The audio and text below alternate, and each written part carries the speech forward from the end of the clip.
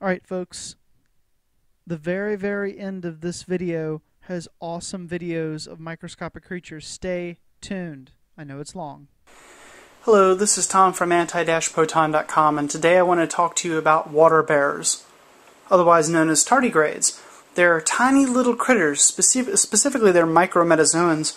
Let me actually show you the container I got with them. Here it is. Yay, from Carolina Biological. The top's off so they can respirate a little. You get some dissolved air into the water. They're sort of microscopic. You can't see them with the camera. The largest size they're ever going to get is maybe a millimeter, and that's kind of pushing it, actually. They're going to be much smaller than that, most likely. And we're going to look at them in just a minute under the microscope. They're incredible little tiny critters. They're multi-cellular. That means they have lots and lots of cells. You and I are also multi-cellular, but where the average human has maybe 100 trillion cells, their cells, well, significantly less. I'm not actually sure of the number off the top of my head, but I would assume it would be in the multi-thousand range at the most. Excuse me. The tardigrade has 8 little legs, 4 little toes in each leg, 2 eyes, a gastrointestinal system, sort of like a nervous system, and it lays eggs. It has a male and female sex, and it even molts. And yet here's the neat part. It's as small as a single-celled life form. Remember those amoebas I was showing you beforehand? Just like that, only it looks like a little bear, sort of, and it kind of like waddles along, and that's where it gets the term. So we're gonna make some samples really quickly. I'm gonna show you how I set the cultures up, and then after you're done seeing that, I will show you the tardigrades, which is probably what you actually want to see. So if you are really bored and you can't take it or whatever, just kind of skip ahead. But if you can, it might be fun to see how the samplers are put together. First off, I don't have my rings on like I usually do. I usually have my college ring on this hand and my marital ring on this hand, but not today. The reason is because we like to put gloves on. Now, realistically speaking, these are non-parasitic, non-toxic, non-dangerous. You could probably drink the sample and be safe, although, of course, I obviously don't advise doing that. But it's always a smart idea when working in the lab to put on precautions. And for all of you folks that like to always give me a lot of grief about that, shut up! Proper precautions are part of lab work. If you don't like it, then get out of doing anything with laboratory work. Of course, obviously, this is an amateur laboratory. And first off, these gloves need to be tossed. I hate these things. These are these vinyl gloves I bought. They're absolutely useless. You can barely get them on. If you don't have an allergy to latex, I recommend using latex. These things are useless. I mean, they work for what they're supposed to do, but they're just god-awful hard to get on. Can't stand them. Anyway, let's look down here at part of my lab. I just got a bunch of new stuff from Carolina Biological. I order lots of lab equipment from Carolina Biological and from UnitedNuclear.com, and I'll put links to them and everything up so you can see them. I just got these. Oops, whole bunch of new Petri dishes. You guys have seen my Petri dishes that I normally use. Well, these are brand new Pyrex. Look at that, made in Germany. And let us all just agree, hopefully we agree, that when it says made in Germany, it's usually pretty awesome. There was a time when made in Japan used to be considered crap, and now made in Japan is usually considered good. I think it's still considered good. I know made in Germany is usually pretty good too. So, I love these new Pyrex ones. They're so nice. Oh, and I got a bunch of new beakers too. See, there's a little, oops, turn it so you can see it. Nice Pyrex beaker, real boron silicate Pyrex. The only proper thing to use, because a lot of my other ones are like this guy, for example, which appears in lots of videos from United Nuclear. Well, it's borosilicate too, so it's also good, but it's stuck in the middle of an odd experiment right this moment, so it's not really any good. And my I have a dish over here where I keep stuff that needs to be taken and autoclaved. This is one of my other older ones that needs to be super washed, but regardless. Alright, so first off, let me point this down here. I recommend, I got enough sample containers here to fill a truck, and pipettes. Let me tell you something. Clean pipettes are great. Here's 100 pack of them. Awesome. Always keep clean pipettes. Now, let me kind of move my camera over. This is sort of an informal video. I'm not doing as great of a job as I normally try to do. That's, of course, assuming I do a great job. I may do a sucky job. Who knows? I think I do an okay job. Let's see. I have a dish here, and I have everything I'm going to work with in this dish for the most part. And I do this partially to keep everything clean, but it also makes it easier for spills, because if you noticed, let me point it over there, my Geiger counter is connected to radiationnetwork.com right there. And so I have to be mindful of that, because I can't bring anything over here that's radioactive or it would affect the readings, which I don't think I've ever done before, but I do have dosimeters in my room and radiation detectors and sort of a portal monitor going, so I'm reasonably good and sure that that's not going to happen. Okay, each of these two beakers contains plus or minus about 140 milliliters of water. This is basically this is distilled water. Reverse osmosis and evaporation were both used on it, and then you can buy it at the store like that. And then I boiled it in the microwave, which is a neat way to kill the bacteria and nasties inside of it. You can nuke this for a couple minutes, and boron silicate, like this Pyrex here, can actually take being nuked like that without blowing up. All the other crappy stuff you can buy will blow up. Of course, obviously, you don't want fake Pyrex. Because if you go to the store and you see something that says Pyrex, the stuff that you buy at the stores usually has kind of a green tinge to it when you look at it. It says Pyrex, but it's not real Pyrex. It's actually something called soda lime glass. It's total crap. Okay, we're going to grow 2 cultures. I've washed both of my petri dishes. Let me remove the lids. I like to wash everything extensively, and I like to boil everything, or even I have kind of a makeshift autoclave, and that's a good thing to do, because that way you don't introduce things you don't want. Now we're going to fill these little petri dishes here, about halfway full of this water. Let me see what the temperature of the water is. The water's kind of still a little warm, so I might want to let it cool just a little bit more. Looks like we didn't need all the water, just maybe a little more than halfway, because I have to take into account that there will be some evaporation. There we go. That should be right. Okay, now, next off, labeling is sort of important. I have a box of labels, and I write out labels for everything. Very, very, very important. Let's see, water bear A. That will go on top of this guy right here. Oops. I like to stick a little bit of it open on the edge so I can get it off again. And it has the date and what it is. Water bear B. Always make 2 at least. I mean, you make 20 if you want, but at least 2, because if something happens, what if you get your sample and it falls over on the floor and smashes or something? And then you're out of luck. Sucks to be you, and that's no fun. Okay, now let's get ourselves a clean pipette. You'll see my head now in the way. Here's a clean pipette, and we're even going to label our pipettes, because that's also important too. And this is water bear A.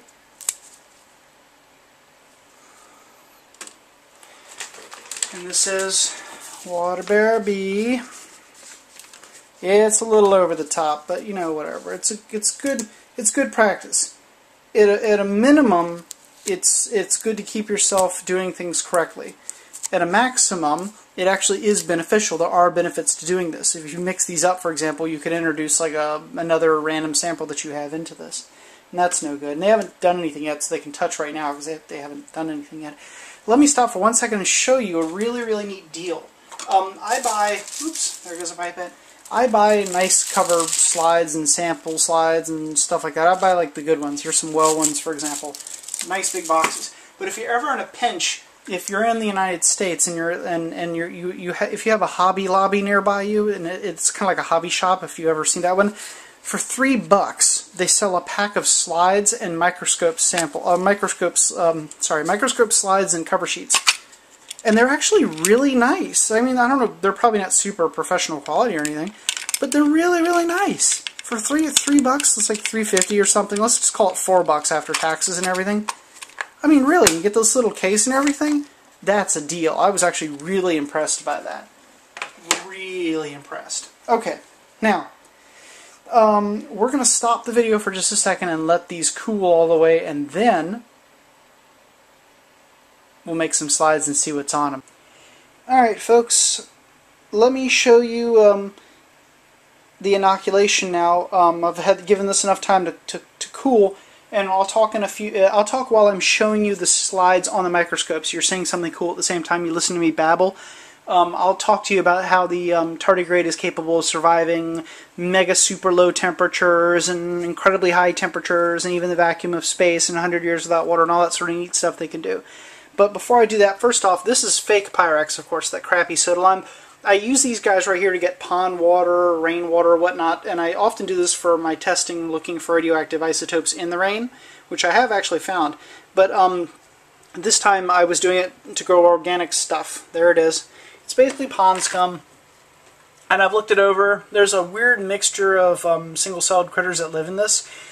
The reason I'm going to add these is they're going to provide some of the fuel for the tardigrades to live. They're going to be some of the food that they eat. Some tardigrades, of course, eat meat, so to speak. They don't eat meat. They suck the cytoplasm out of other creatures. But a lot of them just eat plant material. So, without further ado, let me hook the camera up. And give me a second here. Put this into place. Let's point this down and I'll show you what I do. Alright, first and foremost, I go to each one of these guys and I squeeze my pipette. And I'm going to just kind of grab some of the material all the way down to the bottom. I got about a little bit of a pipette there. Not very much. Anyway, I will now add that to the solution universally. That's one. I'll do it again. Try not to get too much debris. That's two. And then one more. Three. Oh, look at that. I shot that in too fast. Do it again.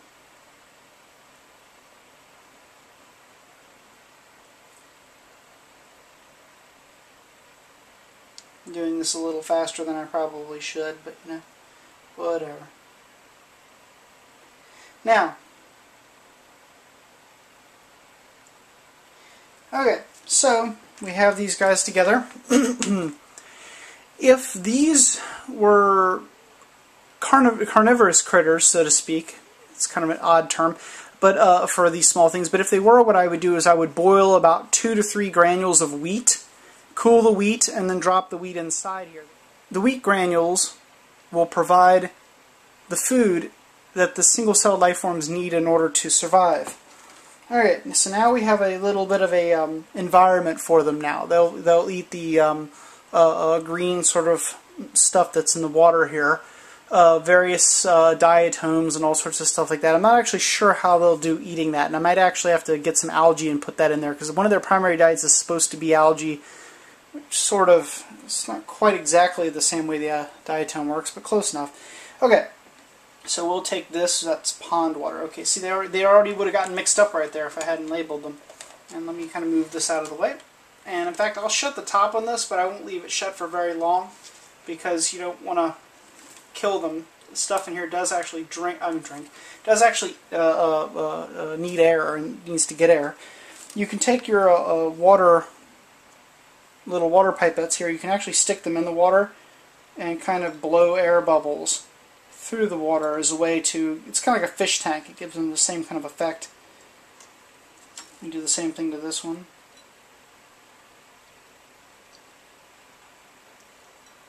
Okay, now the tardigrades, let's add them. Squeeze this down a little, go on in, grab some from the bottom and then go up, and then add them here. Do it again, and then add them in here. Now that probably gave us tardigrades. I'm going to move these aside for now, put their tops on them, and I'm going to use the primary dish here from Carolina Biological to seed my slides to make sure I get a tardigrade to look at. Then I'll put what's left of it inside of these dishes here to grow. So let's put these aside and let's make ourselves a quick sample. And what we'll do to start with is we'll grab a we'll grab a well slide. If you can see that or not, it has a kind of a dip in it, and the well slide is useful, well, because it has a well in it. So let's prepare this. Go down here to the bottom. Can you see that? Yeah. Go to the very, very bottom. Grab a little bit off the bottom. Put a drop or two, or three. I leave some water in this so that I can put it back in here if I need to. Let's put this down and let's prepare the microscope. Hey folks, here we are looking for our very first tardigrade, and there it is right there. We are actually at, I believe, 100 times magnification right this moment. That's 10x IP, 10x eyepiece and 10x subjective. There it is. Look at it go. These things are actually hard to see. We're actually using a well slide right this moment. I actually switched a little bit later to a flat slide, but the well slide was kind of neat initially to get a kind of a scope and a feel for the creature, and it's very fast. As you can see, it's very, very difficult to actually, you know, keep up with this goofy thing. Now, I've chased around really fast ciliates and stuff before, so it's not that hard, and you see its little feet are kind of playing at the water because it's really supposed to be settling to the bottom of the slide, which I guess it would eventually do, and then kind of wandering around sort of like an amoeba does, and it's kind of stuck out here floating in 3 dimensions, and it's not too happy about it, but it's still a pain to keep up with it. The other problem is that it's kind of a thick creature, so at this magnification it's actually hard to keep focused on it. And look, you can see a little playful ciliate go by. In fact, actually, if you look, you can see all kinds of crazy stuff. Here it is under Darkscape, sort of like a makeshift ghetto Darkscape I made. I did this by flipping the apertures underneath the slide. They have various little sized holes that the light goes through, and I kind of switched in between 2 of them so it became dark, and then blasted it with an LED from the side. And as you can see, it's kind of neat. You can see the actual skin on the top, sort of, and because light's coming in sideways. And if you look, you can see it's actually really rough. Look in the top of the skin. You can actually see how rough it is. It's very interesting. Normally you see completely through them, but now you can see the little bunches. I wonder if the bulgy things you see, not inside but in the outside, I wonder if those are the actual cells. I know this is a multicellular life form, but the question is, how big is a cell for each one of these things? And I can't believe that each cell would be too big. But anyway.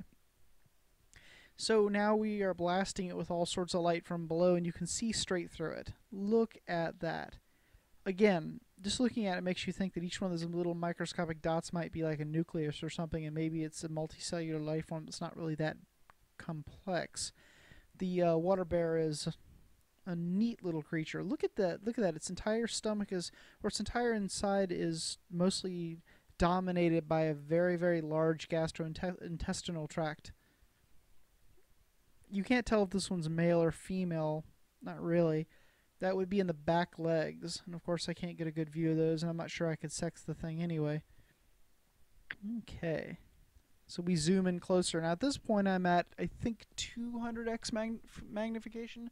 Actually, this might have been 400x magnification. I'm trying to decide if I have my magnifications off a little bit. As you can see, this is impractical. It's neat. You get really good views, but the dumb thing is just too fast. So I probably should get some of that slow down chemical that slows them down. But that seems to work better on ciliates. I'm not sure what'll work on this guy. And there it is walking around, and it actually give you a good view about how it walks. It walks better when it's on the ground. It has 8 little legs. So look at it go. It's kind of cute.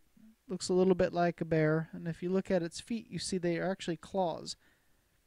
It's sort of weird. Now, actually, these things actually produce eggs inside of their bodies, and then they molt and they pop out of the top of their little, it's not really an exoskeleton exactly, the little casing around their outside, and they grow a new one and swim off and leave the eggs behind inside of the casing. I actually found one, a casing that had an egg in it, and let me show it to you in just a second. I was actually quite impressed. The tardigrade actually thought that the casing was, I think this is what happened. I think it thinks that it was actually a living one. I think it tried to mate with it. So I think that this is like a freaky sex scene coming up here. Alright, freaky sex scene. First we start with the tardigrade, and there's the shell of a tardigrade. No tardigrade inside.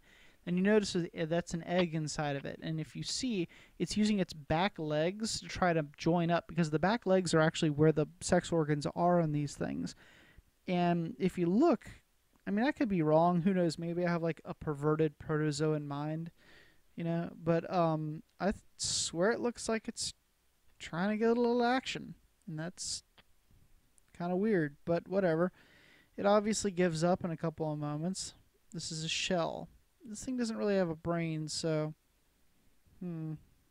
that's pretty much how it would do it, I think. So anyway, it swims off for greener pastures.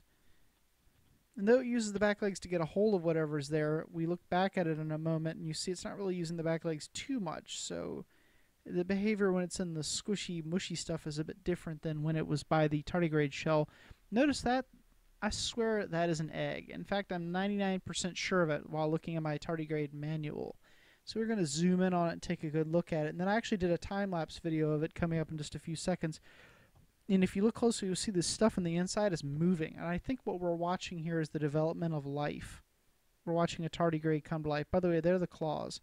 They're not little cutesy feet. They're actually sharp, vicious tardigrade water bear claws, for which it uses to dig through greeny algae, and it'll actually eat up other ciliates and so on. There's even one specific species of it that actually eats other micrometazoans, like this one. Yeah, this is a metazoan, in case you're curious. Neat. But anyway, there's that egg thing, and I swear, even in on normal real time, it's moving inside. There's like stuff moving. So here's my time lapse where I think I got a better view of it moving. Take a look at this. It's moving. What is that? I say the beginning of life. I say it's an egg. I also say that I have no degree in biology, so whatever I say means nothing. But if you do have a degree in biology, perhaps you can look at this and say, is that actually life that we're seeing? In other words, are we seeing the formation of life? Of course, the stupid thing's alive.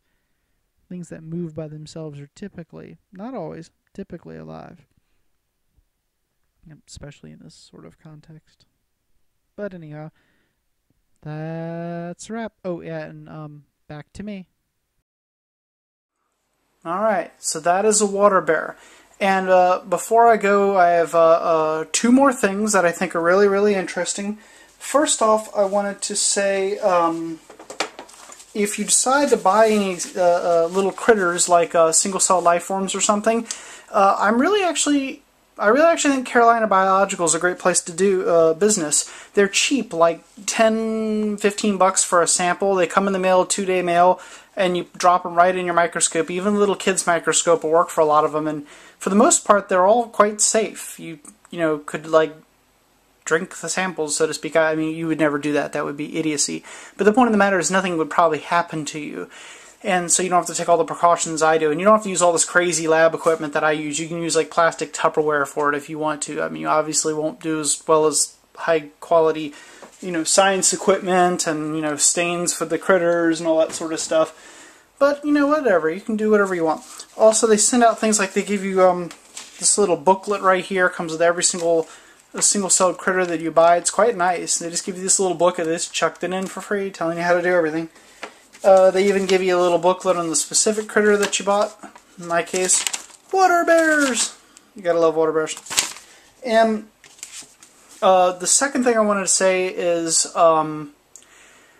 thanks, Polymaster. Polymaster, makes my radiation detection device, my Polymaster detector. They sent me a nice Christmas card. Look at that. Thank you, Polymaster. Actually, it's really nice. It's all beveled and everything sticking out like that, and you open it up and it says, "Sincerest wishes for hope, happiness, and peace during this holiday season, and to the coming year, Polymaster Incorporated." And I think that's, I forgot his name, I think that's the guy in charge. Looks like he actually signed it too. But, I can't read it very well, so that's okay. I'm always terrible with this sort of thing anyway. Nice! So thank you, Polymaster, and thank you, Carolina Biological, and all my other favorite companies to deal with. This has been Tom from anti-proton.com, and let me know if you have any interesting ideas, suggestions, questions whatsoever. And, dub bears!